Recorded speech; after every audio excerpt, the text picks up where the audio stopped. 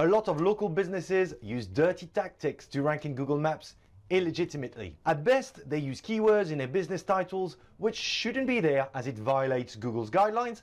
At worst, they create fake listings so their business ranks in multiple locations even if they don't operate there. The result? Your business may be outranked by these unscrupulous people, robbing you of valuable visitors you could turn into customers. Google has been notoriously bad at tackling these fraudsters, but has finally woken up and introduced a new way to fight against them once and for all. In this video, I'm going to show you how to identify those spammers and how to report them directly into Google My Business so your business ranks in Google Maps instead of those scammers. I'm Luc Durand, the founder of rankingacademy.co.uk, where I help small business owners like you with their marketing efforts for better online visibility, step by step and click by click. If you are new to my channel, why don't you subscribe today and click the bell button so you don't miss any of my future videos. And if you like this tutorial, please give me a thumbs up as it will be very helpful for me to grow my channel. A few weeks ago, I published a video showing you a quick hack on how to modify some of your competitors' spammy business listings by suggesting an edit directly in Google Maps. While this hack works well, it doesn't stop business owners from overriding your suggestion, turning this into a cat and mouse game, which can be very frustrating. Since then, Google has launched a brand new tool so you can report spammers directly to them. This means that, in theory, you will no longer need to edit business listings. And the best part is, the process is not automated since Google has put a team of people to handle the reports and the recurring spammers will be banned. Hallelujah! Before I show you how to properly use this report, it's important you understand what is considered spam in Google My Business. There are multiple instances of spam you can come across in Google Maps, but here are the two most popular ones. Number 1. Adding extra keywords in business title. This is by far the most common offense. If you watch my video How to Rank in Google Maps Fast, you'll know that adding location and service keywords in your Google listing is a sure way to improve your rankings. Here is the perfect example. When I search for a plumber in Kingston, London, the map pack only seems to show one legitimate result.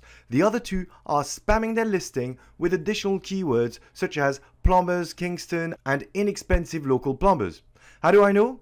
I generally check their website, and if their business name doesn't match with their listings, they are clearly spamming and should be reported. If you want to be sure what their business name is, you can even call them directly and see how they answer the phone. Second popular spamming technique: create additional listings in locations where they have no presence. This one is also a classic. It's very tempting and extremely easy to create additional business listings to cover a wider area and catch a bigger number of clients in locations where you do not have an actual presence. Here is an example of an electrician's listings that look very suspicious to me. I can find two locations in two different parts of London, yet there's only one address on their website. The photos they have posted on their Google My Business profiles do not indicate they have a genuine office at the address shown in their Google My Business profile, which leads me to believe they are using a home address for one of them. They are using the same phone number for both listings, etc. They're displaying some very strong signs of spammers to me. So, what should you do if some of these businesses operate in your area and are ranking instead of you? Report them to Google using the business redressal complaint form. The first part of the form is about your personal information.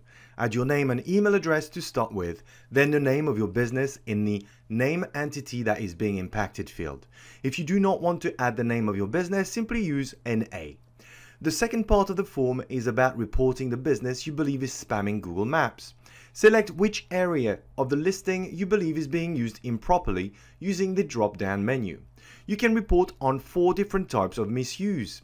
Business title. This would typically apply to businesses who stuff keywords in their title, such as location and service, which I've already explained. Address. This would concern businesses who use fake addresses or home addresses to cover multiple areas, for example, or a mail service address. Phone number. This could be for businesses who use call redirect numbers or phone numbers that connect to call centers. Website. This is for listings that display a website address that has nothing to do with the business in question. the listing is used to drive traffic to a website and generate business illegitimately. Once you've selected the category, just add the URL for the actual location you want to report by copying the link from Google Maps results into this field. To report more than one location, just click on the Add button below the field. You can also upload a file if you have hundreds of locations to report. Finally, explain in details why you feel the listing is spammy. Be as specific as you can be to help the Google team handle the case. Then click on Submit. What happens after you submit your form? You will receive a standard response from Google like this one. Even if Google updates the business, they will not notify you since you don't manage it. Therefore, I would suggest you keep track of all the reports you submit in an Excel spreadsheet, including the name of the business, the date you submitted your form, and what you wanted corrected, and check back a few weeks later to verify if action has been taken.